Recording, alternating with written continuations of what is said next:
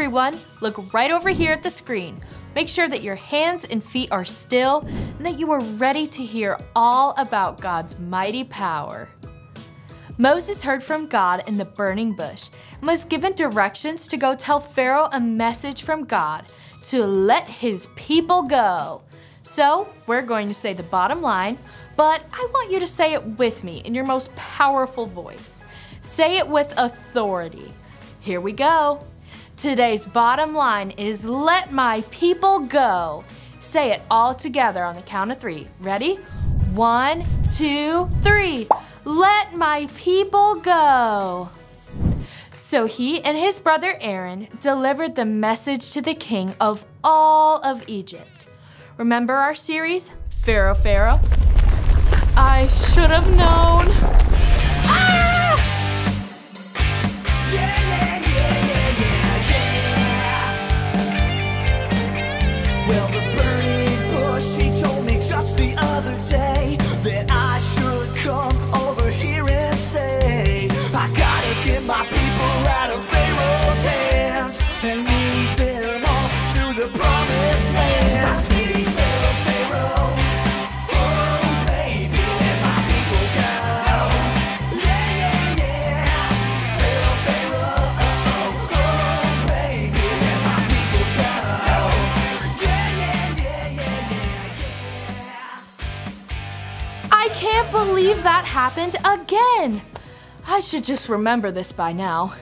Well, what the brothers had to say didn't matter much to Pharaoh because he didn't even know who God was. Egyptians worshipped all sorts of different gods, so the God of Israel didn't really matter to him. Aaron and Moses wanted the Israelites to stop working so they could all go to the desert and worship the one true God. Why would the Pharaoh allow them to stop working? Pharaoh decided to make life hard for them. Things kept getting worse for the Israelites, and they were getting frustrated with both Moses and Aaron. The more they talked to the king, the more work was put on them. God explains to Moses that he has heard their cries. Exodus 6:1 says, Then the Lord said to Moses, Now you will see what I will do to the king of Egypt. I will use my great power against him, and he will let my people go. Because of my power, he will force them out of his country. Moses was afraid that he wasn't a good enough speaker, but God would use him. With God, it is not about our abilities or our inabilities. It's about being available and open to God. Well, God had a plan to show the people of Egypt who he was and just how powerful he was. God said that he would make the king of Egypt stubborn. Then he would do many miracles and show his power. The king would still refuse to listen, so then God would punish Egypt terribly with 10 plagues.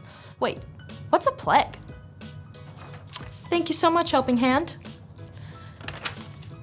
A plague is an incredible event that often causes harm, kind of like a disease spreading.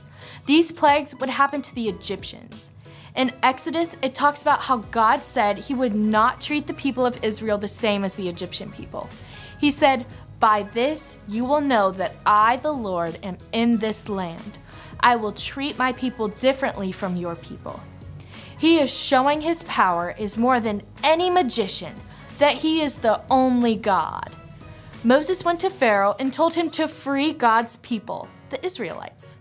Let's say today's bottom line, let my people go, together on the count of 3. 1, 2, 3. Let my people go.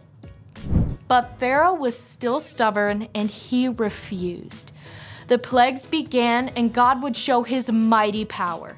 The Nile River was turned to blood and every animal inside of it died. Still, Pharaoh would not let the Israelites go. Next came frogs. Bayside Kids, I'm talking thousands of frogs. Can you imagine frogs everywhere? They came out of the water, they covered the land, they were in your socks, and they were in your beds, in their dishes, and they were jumping all over you. God can even use frogs for his plans. Again, Moses and Aaron warned Pharaoh. He still didn't let them go free. God sent gnats and he sent flies, but still Pharaoh remained stubborn. God made all of the animals sick, yet Pharaoh remained stubborn. Then the Egyptian people and the animals were covered in painful sores called boils. But still, Pharaoh would not let God's people go. Then God had Moses warn the people that God would send a great hailstorm, a storm unlike any other that Egypt had ever seen before.